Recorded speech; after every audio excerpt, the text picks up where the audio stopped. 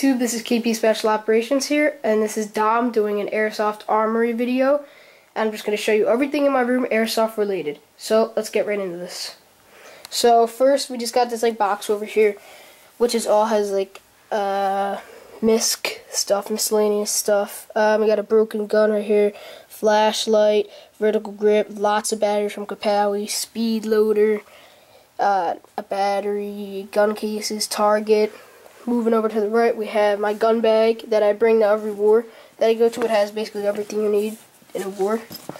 It has tools in this box. It's actually a really good idea, guys, just in case anything happens to your gun. I recommend bringing some tools to a game.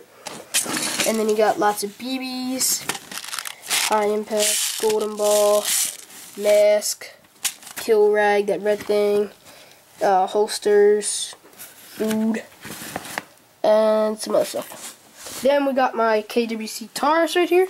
It's in its box. It's a really good gun, by the way, guys. I recommend that would be like a really good pistol if you're looking for a CO2. Really nice pistol. Then going up here, we got some carrying handles, an unjamming rod, a manual, magazines, some crappy BBs that airsplat sent us, those .12s for spring guns.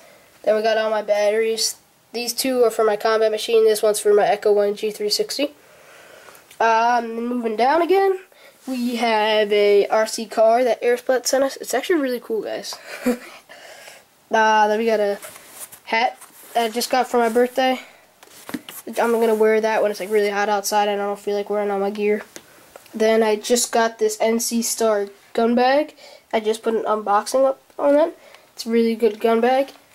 And I got a smart charger, mask, some crappy BBs, target, boots, vest with all my M4 mags and everything in there. And soon I'm going to make a loadout video. I'm going to have two different loadouts.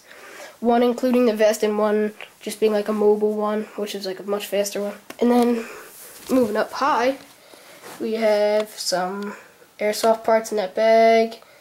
Internal parts, a sling, carrying handle for my combat machine, extra mags, a mask with no goggles in it, scope, parts, gases, extra mag. Then now to the gun wall. Now I can talk about my guns, guys.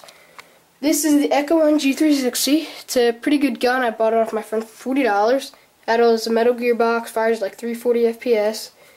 And it's a pretty old gun, but Mk1 is like a really good company, so it'll last a while, guys. Moving down, we got the Sauer, got out of Kapowwe mystery box. This gun is pretty good too. It's not bad. I mean, it's a spring pistol, shoots like 100 FPS. What do you want? Then I got a Uzi. It's alright. That's one of our giveaway guns that we gave away to Crazy and Camo. He won that. He's a pretty cool kid.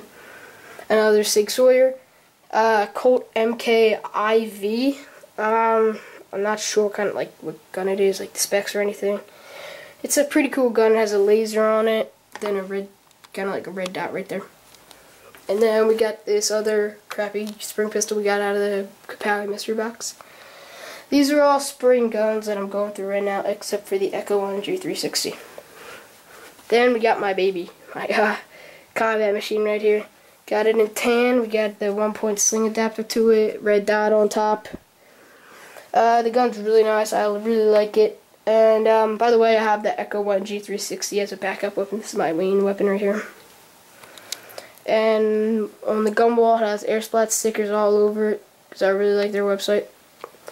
And then we have my last CO2 pistol in here.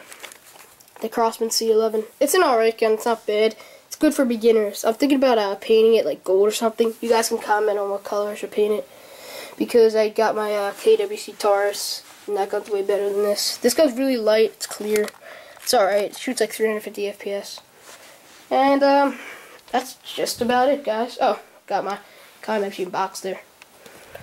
Alright, guys, that's just about it. I'm going to make a loadout video soon, and hope you enjoyed this. This is KpSpecialOps signing off.